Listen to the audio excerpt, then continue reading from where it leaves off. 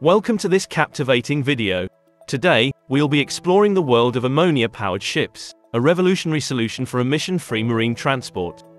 In this video, we're honored to feature an exclusive interview with a key figure in this project, Thomas McKenney, the head of ship design at the Mærsk Mc-Kinney Møller Center for zero-carbon shipping. He'll provide fascinating insights into this fascinating project and the innovative technology driving it.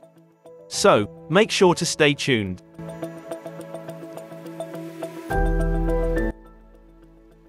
NoGAPS is a handy-sized ammonia-fueled gas carrier that can also carry ammonia as a cargo and is optimized for commercial operation between the Gulf of Mexico and Northern Europe with a design speed of 15 knots and 12,000 nautical mile endurance.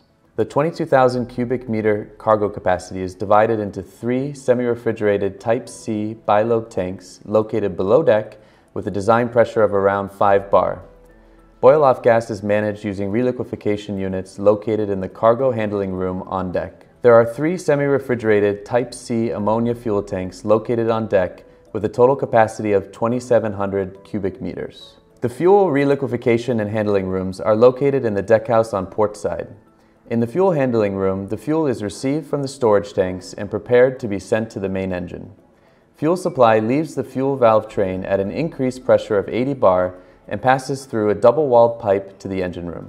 To achieve optimal emission reduction while minimizing risk and cost, the main engine is the only ammonia consumer on board.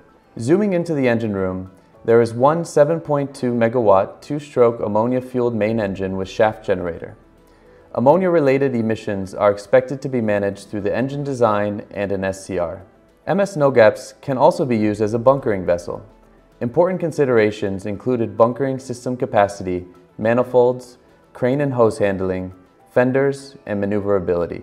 To find out more information about the project and associated publications, please visit our website at zerocarbonshipping.com.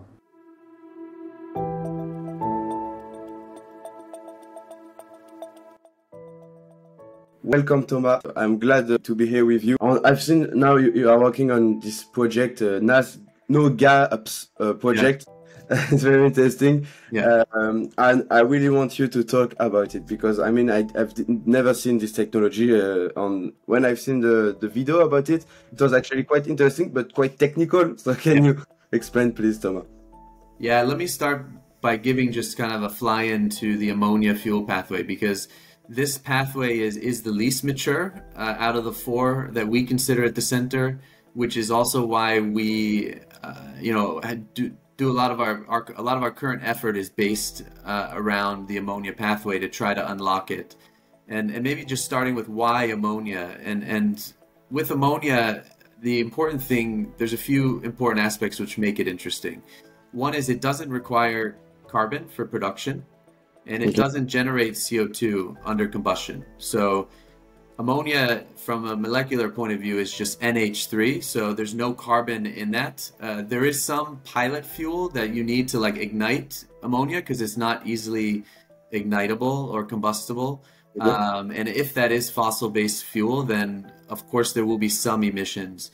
But generally, the molecule itself doesn't have CO2. Then it can be produced and in large quantities, and ammonia is already being used in industries, in chemical industry, for example. Ammonia, almost 80% of ammonia goes into fertilizer for growing for agricultural purposes, and it's been transported on cargo vessels on board gas carriers for decades. There's also the interesting part is that blue ammonia, where you use natural gas as the feedstock, but you're capturing the carbon dioxide emissions during production. This is a low emission pathway that can be used early in the transition, because the biggest challenge for green or renewable electricity is that you need that green or renewable ammonia is that you need that electricity, that clean renewable electricity from wind or solar, for example. And so until you have kind of full scale up of that availability and price, blue ammonia could be a viable pathway. So that being said, at the same time, ammonia is not the best or only pathway. So we're transitioning to a world where there will be multiple solutions and it will depend on your specific case. But to mature the ammonia pathway, there's no vessels currently operating with ammonia as a fuel out there. So we're really at the front end of the innovation process here. And whenever you're innovating like this, there's not one person or company that has all the knowledge. And that's why NoGAPS is kind of an important project, because it kind of brings together all of the key stakeholders. And what NoGAPS stand for is it's Nordic Green Ammonia-Powered Ships. And this is a consortium of companies, including ourselves, who we are leading the design efforts at the center, but also it includes a ship owner, a charter, a classification society, flag and engine and system providers. And this is a ship. It's an ammonia-fueled gas carrier, so it carries ammonia also as a cargo. Okay. And it's operating between the US, the Gulf of Mexico, up into Northern Europe. And so this process, the design process overall, has kind of gone through an initial phase here where you have the feasibility, you have a risk assessment, and also different types of analyses like hull form optimization, energy efficiency, gas dispersion. And so in June, we kind of made a pretty big milestone where we achieved an approval in principle from DNV.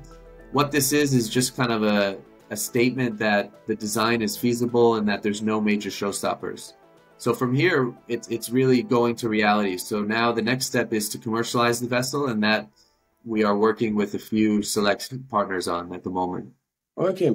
I have a question. So you need to build this new ship, but is it possible to convert current fleet into ammonia, or it's too complicated? You need to adapt everything on board. It can be done, and we've done some work at the center on what the impact of fuel conversions are.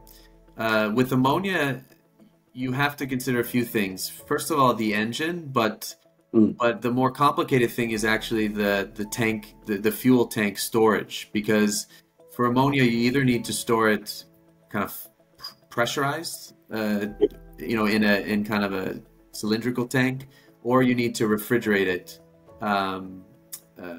to like negative 33 degrees Celsius. So you need special tank systems, and these tank systems are not part of conventional vessels that carry fuel oil. So probably 50% of your total cost will come from these tank systems. And then when you do a conversion, you need to figure out where to put it, because the energy density of ammonia is different than fuel. So you need almost 3 times as much space for the same amount of energy.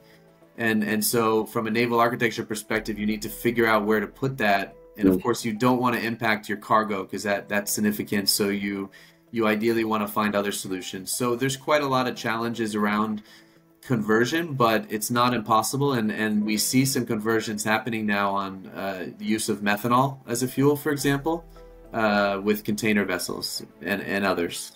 Okay, very interesting. Yeah, thank you, and you bring many values. I wish you all the best.